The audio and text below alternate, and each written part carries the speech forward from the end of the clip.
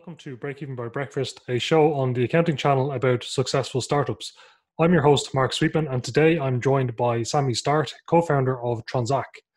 Transak is a single integration for blockchain apps and wallets, which allows users to buy and sell cryptocurrency with everyday fiat currency. Good afternoon, Sami, and thank you for coming on the show. How are you doing today? Good afternoon. I'm doing well. Yeah, I'm doing well. Thanks. So, Sami, for those who haven't heard of yourself and Transak, can you tell us a bit about the company, what problem it solves, and how it all started? Right. So I'm going to describe the version that for people that don't know too much about blockchain or cryptocurrency. So what Transak is it's a tool that allows an end user to trade a fiat currency, that is pounds, euros, USD, any other currency, into a cryptocurrency, which could be Ethereum, Bitcoin, or any of the other hundreds of cryptocurrencies out there. And Transak is also a developer integration. So it's also a B2B integration that can be plugged inside another app. And you can call it a fiat to crypto payment gateway. And the reason why you'd want to do this is that there are an increasing number of apps that are using the blockchain under the hood. So they're using blockchain technology, and therefore they're using cryptocurrencies. And what Transak does is it allows those apps to be used by a mainstream audience who don't own cryptocurrency. This could be anything from a finance product that allows you to invest, and the user can now invest with pounds or euros, or it could be a remittance product. So you can put in pounds and then you can take out Indian rupees in an instant with very little cost. And there are more and more use cases coming up all the time. You know, things like betting or gaming or anything like that. And that's what we do. And we're growing really fast. We started to do millions of dollars of volume per month now. And we're also a venture-backed company as well. I'm really interested to hear about the B2B, because while buying cryptocurrency with fiat currency, making that transaction easy is great in itself. Are you saying, like, with B2B applications that potentially I could go online and buy something in cryptocurrency without actually owning the cryptocurrency at that point in time? Is that how it would work, the B2B? That's exactly right. That's exactly right. And if you think about it, that's the whole point of blockchain in the first place. Is the previous applications where you can buy cryptocurrency is that you're just speculating on it. You're just buying it because you think the price is going to go up. The whole reason why the cryptocurrency is valuable is because it's supposed to have some kind of use case, right? And that use case is in an application. And this is the market that we're serving. It's currently a niche market, you can say, but we think that within a few years it's going to be mainstream. So everyone from my parents to the person on the street is going to be using blockchain sort of without realizing it. Pretty apt in 2020 as well with coronavirus. You see that a lot, just purely because money is a physical substance, that a lot more people are going digital, and then nearly altogether skipping the credit cards and just going straight to blockchain and digital cryptocurrencies. How's the business going so far for you? The business is going really well. Yeah. So we're now at a stage where we've proven our initial concept. So we've shown that this is something that people want. It's not just some crazy idea that someone had in the shower. This is actually something that people are using, and we're doing a few $1 million a month in volume. And we've also proven that we can execute it, right? We can actually build the operations and the technology that can serve the customers, and we now have this kind of base on which we have to scale, right? So we're in this kind of exciting point where we're now, doing our fundraising, we're hiring, we're trying to grow, and it's a really exciting time at the moment. Yeah, no, I get that. It's always exciting, but also brings loads of new challenges when you're trying to scale, because I know you're switching from bootstrapping lean operations to suddenly, you're trying to blow out everything: sales, marketing, project development, all that stuff. So just in terms of getting to where you are today and financing the business, how did you finance it originally, when it was just a crazy idea you had in your shower, presumably? And how is it being financed now? Did you get equity funding, and how did you get that? So in the early days, I made a bit of money. So I made a bit of money in 2016 by investing in cryptocurrency. I also invested in other things as I was growing up. I've been investing since I was 18 years old. But I had a really good investment where I invested in Ethereum and made quite a bit of money that year and quit my job. And then that gave me a bit of capital to put into the company. And it wasn't just the money that I put into the company. It was also, obviously, if you're not earning a salary, then you're kind of losing money passively, if you will. And then got a bit of grant funding into the company. Was really lucky to get that. And where was that from? Was it from a well-known, like a government body, or was it a private accelerator? No, that was from a cryptocurrency company, and they were actually our first customer, and they really believed in us and put some grant funding in there. That was actually a really challenging thing to go through, because when it's your money on the line, it's you really feel the risk, and it's a very emotional time. And then luckily in sort of late 2019, we got a larger bit of funding from an accelerator program that's done by a company called Consensus, which is very, very well known in the blockchain space. Yeah, I've heard of Consensus before, and I didn't know that they had accelerator programs actually. In terms of the challenges for the business, what has been the most challenging non-financial aspect so far? Communication. And what I mean by that is when you're trying to describe your vision, your plans to anyone from someone who you're trying to hire, to someone who you're fundraising off, to even one of your teammates, there's a lot of context that's in your mind that person doesn't have. You've been doing this for years. What you're doing is built on experiences that have been happening throughout your whole life, and terms or sentences that might just totally make sense to you just might not register with them in the same way that they register with you. So trying to put yourself in the other person's shoes and communicating is really, really important. And what you notice is over the course of the business is that most of the challenge you have is just getting everyone pointing in the right direction, right? Everyone, most of the people who you work with and yourself are going to be working hard, but the really, really tough thing is to get all of the investors, all of the employees, all of the team pointing in the same direction, seeing the same vision, and so being a really, really good communicator there is something that I put a lot of work into, and I think that I'm getting quite good at it, but it's really a very, very important skill. Yeah, no, I totally get that, and I know exactly where you're coming from, because whenever we hire new staff, we have the same issue. We have to train them, and it takes an incredible amount of patience as well as clear communication on what you want to do, because invariably they might mishear something, or they have their own thoughts on how it should be done, and you want it done a certain way. And you all need to be working in the same direction. What has been the most challenging financial aspect? Something I would say that's probably more specific to Transak is that we're keeping ledgers of our transactions in so many different formats, and we're doing so many different transactions because we're kind of like a currency exchange for cryptocurrency. So we have ledgers of all our bank accounts, and we're supporting so many different payment methods in so many different countries. So you've got ledgers all over the place there. Then we have all our different wallets on all the different blockchains, and then you have ledgers of transactions there.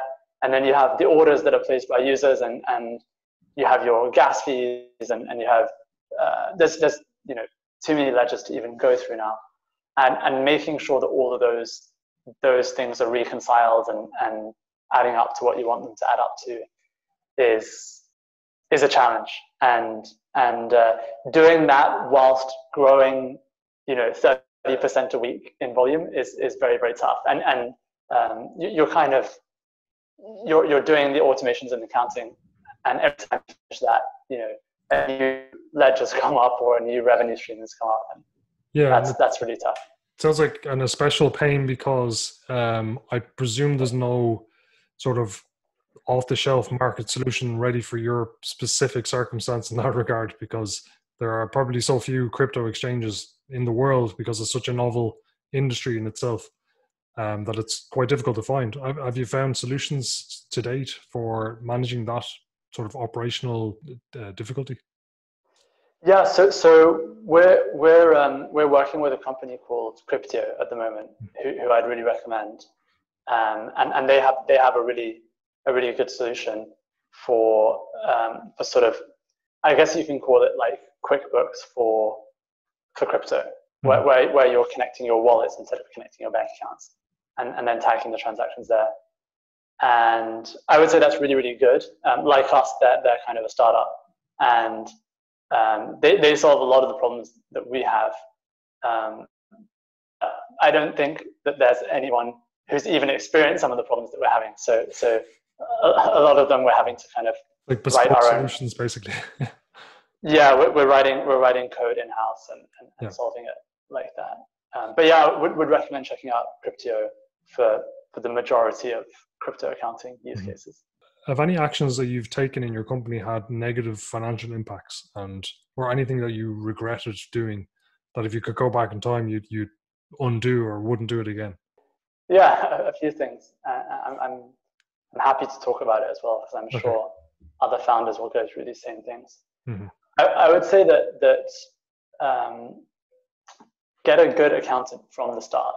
So don't wait until your business is taking off in order to get a good accountant, because the work that you'd have to do is much harder in retrospect. It's much easier to get the systems in place at the start and have stuff accounted for properly from the start than to do it in retrospect and be like, oh, what was that transaction that I did all those months ago? And yeah, so that's one thing that I would recommend. And another thing I would recommend is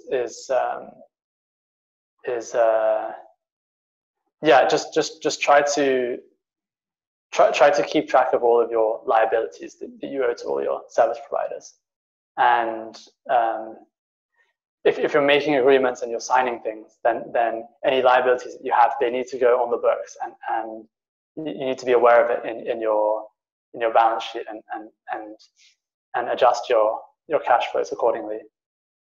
Thanks. And I appreciate you saying all that, because no matter how hard we try to tell people, they'd never listen. And it's unfortunately one of those things where you don't need to buy it and can continue operating your business without sorting it out. Yeah. You can't operate your business without a website, for example, but you can sort it out or operate without an accountant. So yeah, when you're setting up a company, get a good accountant, get a good lawyer, and all of the other stuff can be innovative and creative and fun, mm-hmm. But the boring stuff, your bedrock, your foundation, so to speak. Yeah. There's nothing creative or interesting there. It just needs to be done properly. Be creative and chaotic, and lean startup with all the other stuff. But accounting, just do it properly, because there's nothing to innovate on or to win there. It just needs to be done. Mm-hmm. Like you shouldn't build your products really, really properly from the start. You can hack it, and you can be creative and chaotic, and you'll probably end up scrapping it and building a better version another time later. But counterintuitively, you have to have that like creative, chaotic mindset for most areas of the business, but like have the serious, sensible mindset for those bedrock, as you say. Yeah, great. And so just to move on to sales and marketing in your business, it sounds like you have a mix of B2B and B2C, but B2C might be your bigger operation. Correct me if I'm wrong. How do you sort of attack both sides? Like, how do you do sales and marketing for B2C and sales and marketing for B2B, or are they just joined together? Mm-hmm. So B2C is actually a larger revenue stream for us at the moment, but it's not our vision. So we don't actively market B2C. We in the space we've developed a name and people know who we are because we do tweets, and we're working with someone, we always sort of co-market with them, and our name gets out, and we attract B2C volume through that. But pretty much all of our efforts at the moment in sales and marketing are going towards B2B. Yeah. Okay. Yeah, because they're sort of two different beasts. Like the marketing to B2C is a lot of customers, small volume. Marketing B2B though it's a few customers, large volume, which you think is great, but actually the lead time into those big companies can be years. So the whole sales cycle. And I've been through that, and they're not, one's not easier than the other. I found they just have different difficulties, really. So, but you've got both now. So, so you're trying to go to B2B more in the future. Yeah. So if you want, I can talk a bit about both and what's worked. Sure. That'd be great. Yeah. Yeah. So I would say B2C is very much like the throw spaghetti at the wall and see what sticks. It's you have to try lots of different methods, and you can read the textbooks and you can read the blog posts, but everyone's trying to market, right? So the mainstream channels that you see in the guides are not going to be fruitful, right? Because they're going to be so overdone. So you have to kind of think about where your customers reside, and for us, a lot of it's on Twitter, and I would say try to do your marketing for free if you can. Like if you're having to pay for your marketing, then it just makes it less scalable. It makes it the kind of customers you get are probably not going to be a sustainable source of marketing for you. So for us, co-marketing on Twitter has worked really well. Like whenever we do some kind of partnership with any partner, we usually do a tweet with them, and then they get exposed to our audience, we get exposed to their audience, and then I think also just being creative and genuine. Like whenever we post something or market something, and we put like good effort into doing good diagrams and communicating in a really interesting way, like writing something that people actually want to see. People appreciate that, and they'll share it with their network as well. Yeah, content-led marketing that actually gives some value to the reader, not just sell to them, basically. Yeah, I think anyone who's watching this who's from a marketing background is probably going to realize that I'm actually like an engineering background, and I don't really know what I'm talking about. But these are just some of the things. These are just some of the things that work for us, and we have gotten a lot of marketing done for free that way.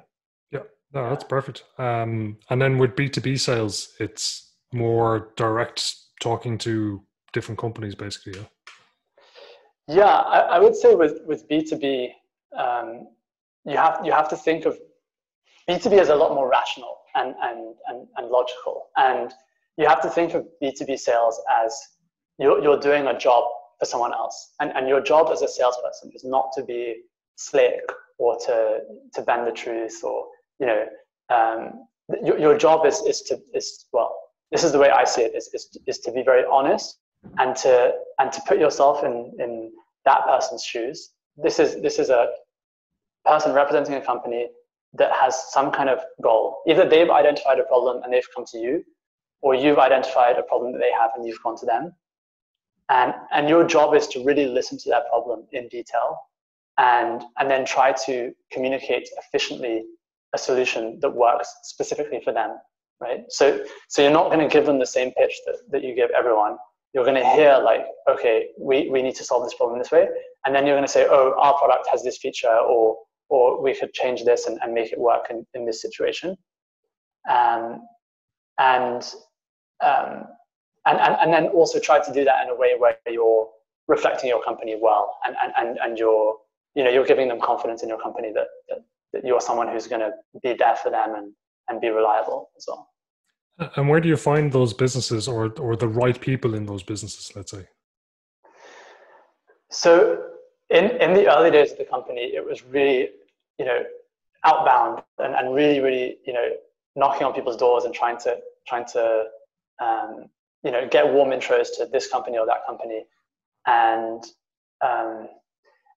whenever you do an outbound, you should always try to ask that person, if there's anyone that they know, and you kind of build your network. And probably in the really early days, your company won't be impressive enough to actually land a sale.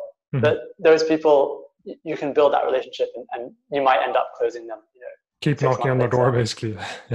Yeah, and write notes on everything as well. And then as you grow, as we grow, we've started to get a lot more inbounds. So as we're doing this content marketing, or as we're serving customers, that's kind of word of mouth coming in. So as you're growing, you should make sure that your website or your digital presence makes it easy for people to register their interest with you and get in touch as well. Sure, yeah, and there seems to be a point at which if you get enough key reference suppliers or key reference clients, that the industry kind of wants to catch up with those people because they're competitors essentially, and you'll be able to sell more to those businesses. So that's probably how your inbound also grows, as your solution works and is being used by people in the industry. So that's some good advice there. Where will your business be in 3 to 5 years? In 3 to 5 years, Transak is going to be something that's used by mainstream people. And you probably won't know that you're using Transak, but right now we're serving a niche market, and the kind of apps that we're serving are used by people who are really into crypto, kind of tinfoil hat people, if you will, in the same way that in the early days of the internet, it was people who were just kind of geeks and interested in the space.